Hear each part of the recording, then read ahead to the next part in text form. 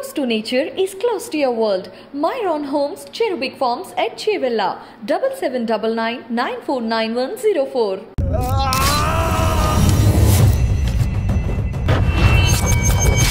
Hi viewers, welcome to iDream. నేను మీ host Aparna.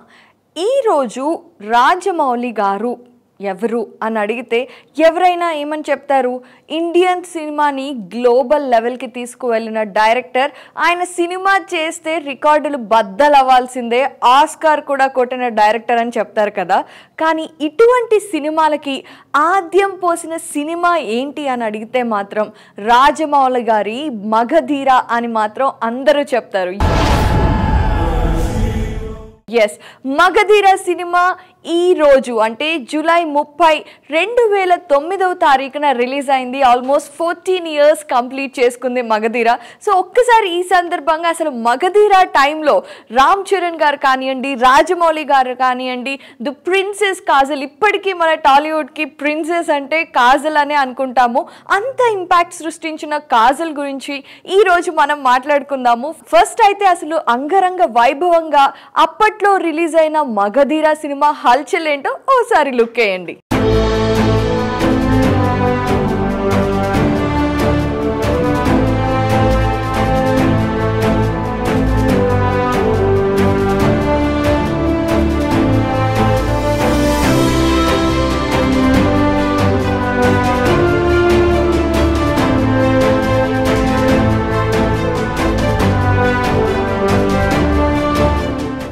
Rajamouli గారి కెరీర్లో ఆర్ఆర్ఆర్, బాహుబలి లాంటి ఎన్నో ఎక్స్ట్రాడినరీ సినిమాలు ఉన్నాయి. అంతకుముందు ఛత్రపతి లాంటి ఎన్నో అద్భుతమైన సినిమాలు ఉన్నాయి. స్టూడెంట్ నంబర్ 1 కూడా మనందరం అస్సలు మర్చిపోలేం.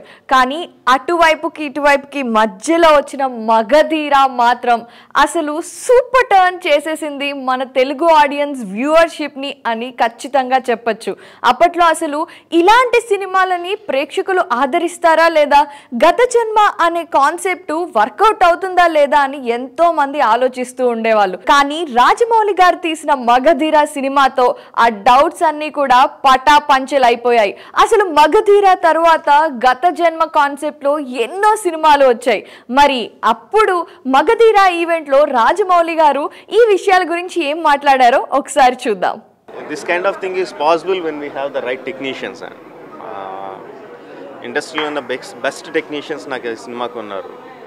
కీర్వాణి గారు కానీ, సెంధిల్ కానీ, రవి కానీ, పీటర్ హైన్స్ కానీ, everyone best technicians. And best technicians ఏంటంటే జస్ట్ బాగా చేయడం ఒకటే కాదండి, ఒక period kind of film, full ఫ్లెడ్జ్డ్గా కాకపోయినా half of the film is period సెటప్లో ఉన్నప్పుడు దాన్ని అర్థం చేసుకొని దానికి కావాల్సిన రిక్వైర్మెంట్ని అర్థం చేసుకొని వర్క్ చేయడం ఇస్ just good technician అయితే సరిపోదండి.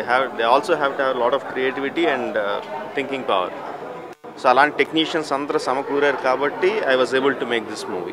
మన మెగాస్టార్ చిరంజీవి కొడుకు రాజకుమారుడిలా రామ్ చరణ్ మగధీర సినిమాలో గుర్రం మీద వస్తుంటే అసలు థియేటర్లో డైలాగ్ కంటే ఎక్కువ ఈలలే వినిపించాయి.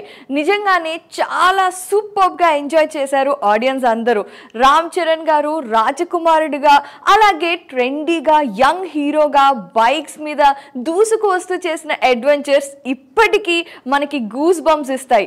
మరి అటువంటిది ఇప్పుడు మన రామ్ చరణ్ చూస్తే గ్లోబల్ స్టార్, ఆస్కార్ గెలవడంతో మాత్రమే కాకుండా ఎన్నో అద్భుతమైన చిత్రాలలో నటించారు. మరి మగధీర తరువాత ఇప్పటికి మనం ఎన్నో మెచ్యూర్డ్ క్యారెక్టర్స్ లో వండర్ఫుల్ ఆర్టిస్ట్ గా రామ్ చరణ్ గారిని చూసాము. కానీ రాజకుమారుడిగా రామ్ చరణ్ ని మరొకసారి గుర్తు చేసుకుంటూ ఆయన ఒకసారి చూద్దాం. ఇంతమంది ఇంతలా అప్రిషియేట్ చేసినందుకు నిజంగా మా హోల్ టీమ్కి, మా యూనిట్ మెంబర్స్కి అందరికీ చాలా చాలా చాలా థ్యాంక్స్. నిజంగా వాళ్ళు లేకపోతే ఈ సినిమా సాధ్యం కాదు. And I'm very very proud and thank you everybody for coming. Thank you.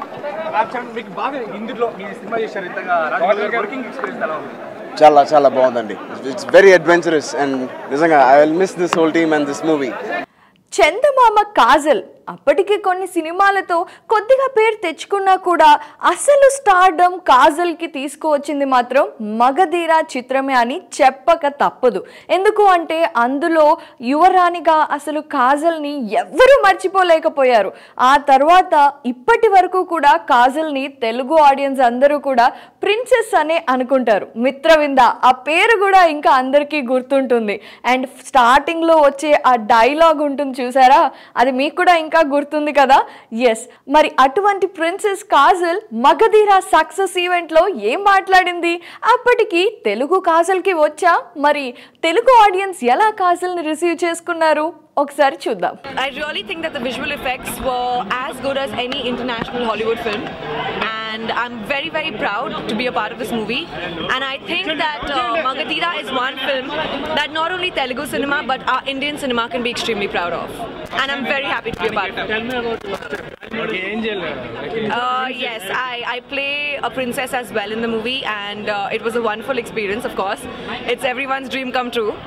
So I totally enjoyed the get-up. I loved my costumes, and I'm happy to see it on screen finally. You fulfilled your dream? Yes, it was. Of course, it's every little girl's dream. So it was kind of a dream come true. What about Ram Charan's performance? I think he was absolutely fabulous. Charan has done a wonderful job in the movie. And I'm sure when the audience sees it, they'll realize for themselves that he's seriously the next superstar. Share Khan ఇప్పటికీ కూడా ఆ పేరు ఎంతో famous. మరి క్రూరమైన విలన్గా నటిస్తూనే మరోవైపు హీరోకి హెల్ప్ చేసే అత్యంత గొప్ప మానవీయ విలువలు కలిగిన క్యారెక్టర్లో మనం శ్రీహరి గారిని చూసి చాలా ఎంటర్టైన్ అయ్యాము.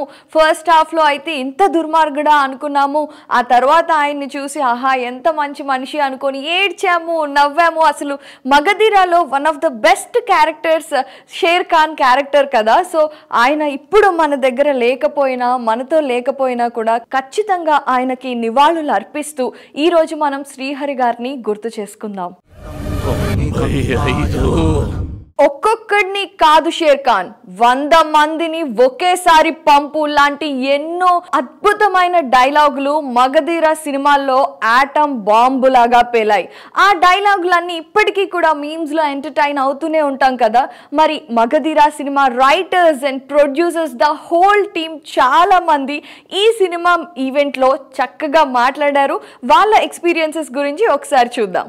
చిరంజీవి గారు హైయెస్ట్ నంబర్ ఆఫ్ ఫిల్మ్స్ గీతార్ట్స్లో చేశారు.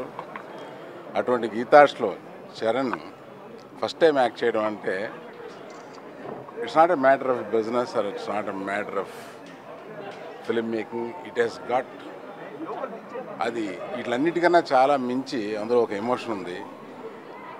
అలాగే డైరెక్టర్ కూడా తన శాయశక్తులన్నీ వినియోగించి 250 రోజులు షూటింగ్ చేసి ఇటువంటి సినిమా తయారు చేసినందుకు, అందులో మన చరణ్ యాక్ట్ చేసినందుకు గీతార్ట్స్లో ఫస్ట్ టైం ఈ ఆపర్చునిటీ అరవింద్ గారు నాకు ఇచ్చినందుకు. లేకపోతే ఇంత భారీ సినిమా ఎవరు తీసేవారు కదా, అది కేవలం ఒకటే ప్రొడ్యూసర్, అది అల్లు అరవింద్ గారు.